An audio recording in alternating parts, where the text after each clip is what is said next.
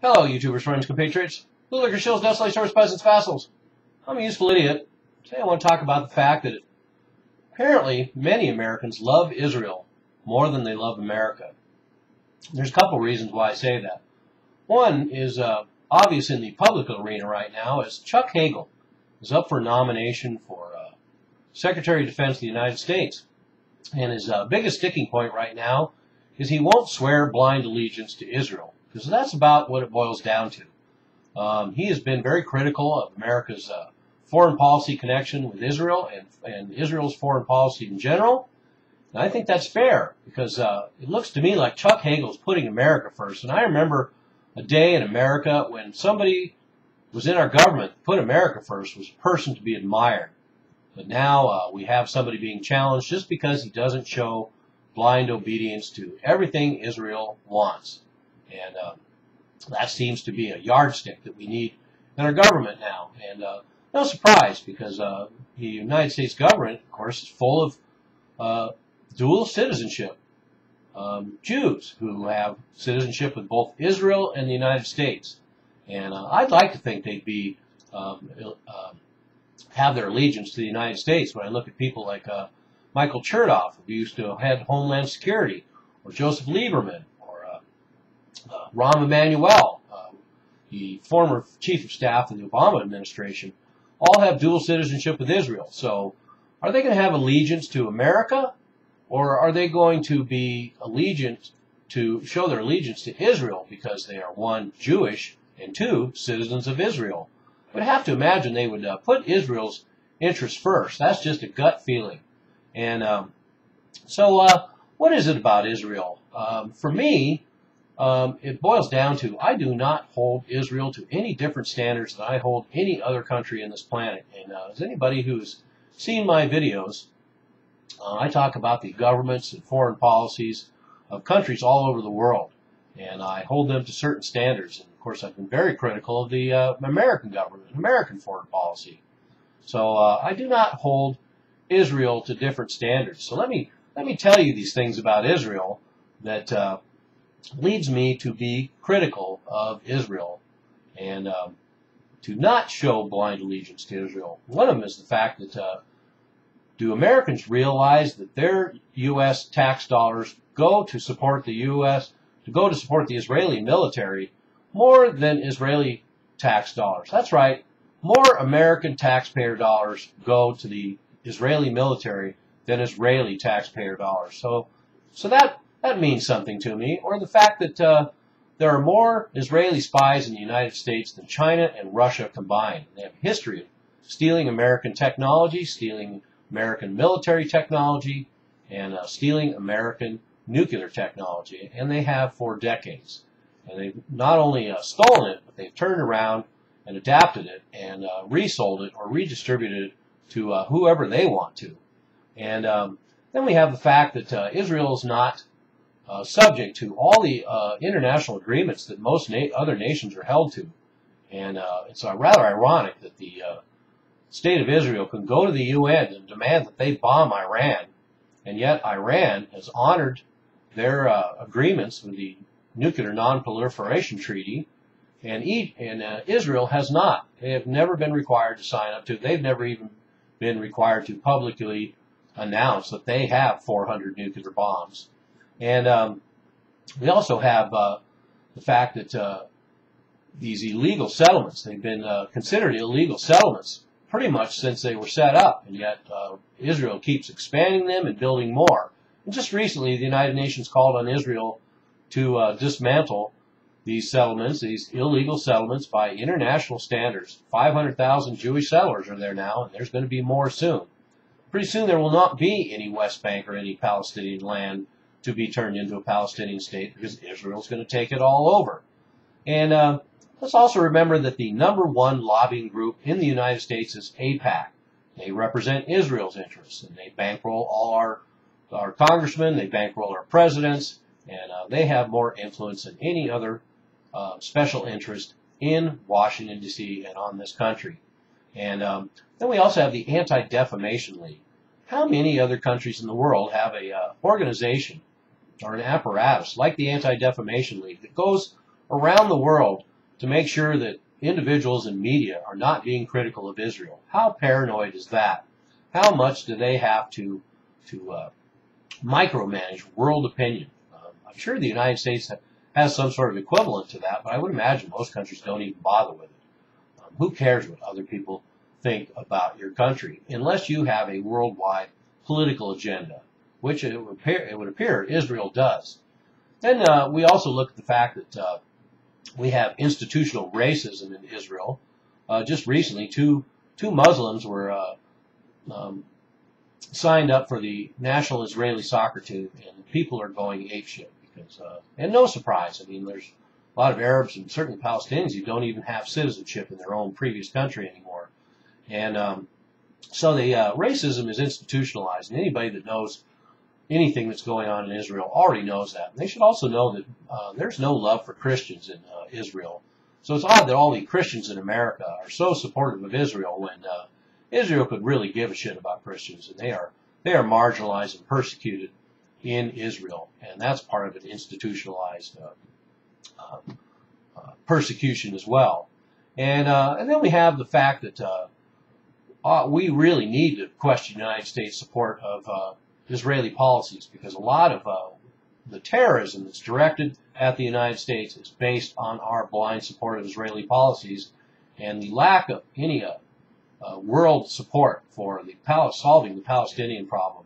And you know, I know a lot of Americans will chafe at this idea that we brought terrorism on ourselves, but let's face the facts. You cannot believe what the government, what the U.S. government, what the Israeli government, what the media is telling you the reasons for terrorism. All this bullshit about hating our freedoms and all that nonsense.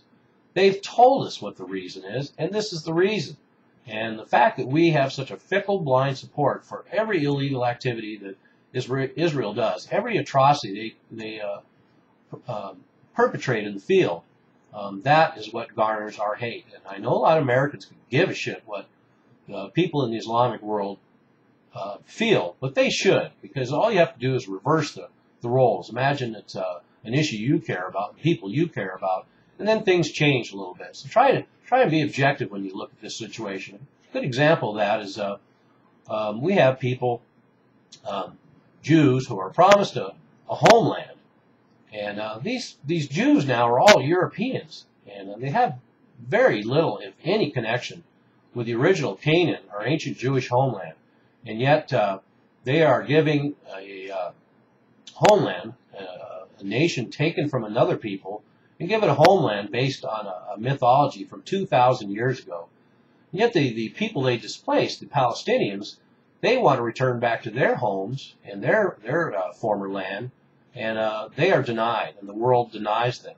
And what an irony!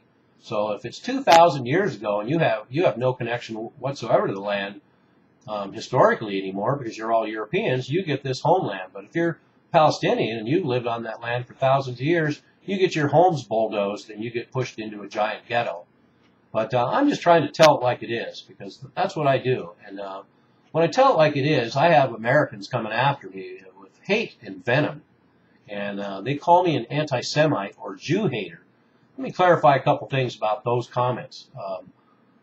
Semites are people from that region, and it includes all sorts of people in that region, not just Jews. So to call someone an anti-Semite is misleading. And it's also a cliche. So easy to fall back on that same old tired accusation of being an anti-Semite. It's been used for decades, if not centuries. And as far as this other charge of Jew hating, I understand why people feel they are Jew haters out there, because there's a lot of people out there, including friends of mine, who pretty much blame everything that's going on in the world on Jews or Zionists. I do not. I feel there is an insidious Zionist influence throughout the world, and certainly disproportionate compared to the amount of Jews in the world, and certainly the amount of Zionists.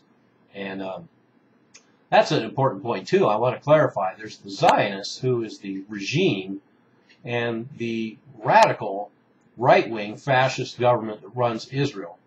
And then there are Jews, and that's just the ethnic people and a religion. And they are two separate things.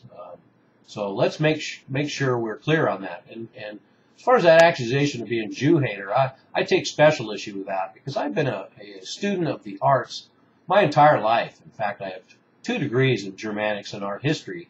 And so my background is steeped in Jewish culture, and I'm a huge fan of Jewish culture and always have been. Some of my favorite writers, musicians, and painters of all time are Jews. And I have no problem with their faith. I have no problem with Jewish culture whatsoever. I have a problem with the state of Israel, like I have a problem with states all over the world, including the United States. It's just the nature of the state. So Israel's no exception. I will pick on them too. And another reason why I know that many Americans love Israel more than they love America is because I've posted over 400 videos, and most of them, if not all of them, are very critical of the American government and American foreign policy. And I get accolades, and I garner tons of subscriptions. Well, not tons of subscriptions, but I get subscriptions, and I get support, and I don't have people unsubscribe from me. But the minute I post a video about Israel, and I've only posted a handful, I get people sending venom and hate my way, and they unsubscribe. So I can be critical of my very own country, and their country too, America, and yet these people won't leave and unsubscribe until I criticize Israel. And that is because the Zionist Israeli propaganda machine has been so effective in convincing everybody of these mythologies that Israel has the high moral ground. And that's just, the facts just don't bear that out. So these critics that come after me with their lack of geopolitical and historical knowledge, don't bother. I don't want to hear your nonsense. I get these comments, and I get these simplistic, infantile rants about how could I miss the point, and I'm supporting terrorists and all this other horseshit.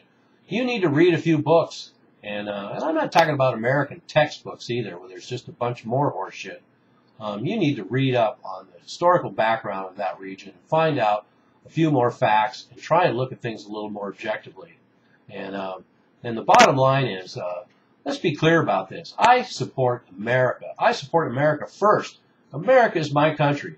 And I know it has lots of faults, and it has a lot of faults right now. And things look pretty grim for this country. But the fact is that I support my country first. And why should I support Israel first? And when is enough American treasure? When is it going to be enough American treasure? When is it going to be enough American blood and treasure spilled around the globe to protect Israel's interests and not necessarily America's interests? And why are we giving all this money to Israel when we're broke? We are going down the fiscal drain, and yet Americans still want to cough up more and more money for Israel. Obviously, they're not hurting. They managed to build 400 nuclear bombs in 60 years, so they've got the dough. So anyway, I'm very disappointed that there seems to be many Americans who love Israel more than America. So there, I've said it. So if there's any more people out there that have blind allegiance to Israel and can go along with 99% of everything I've said, but the minute I criticize Israel, they want to bolt, leave an insulting comment, and then unsubscribe, good riddance. Everybody else out there that's got blind allegiance to Israel and loves Israel more than they love their own country, then I suggest you leave now. You're not welcome here. So unsubscribe now. And there you have it. I'm an American first. I'm a useful idiot. Don't you be one too. Seriously.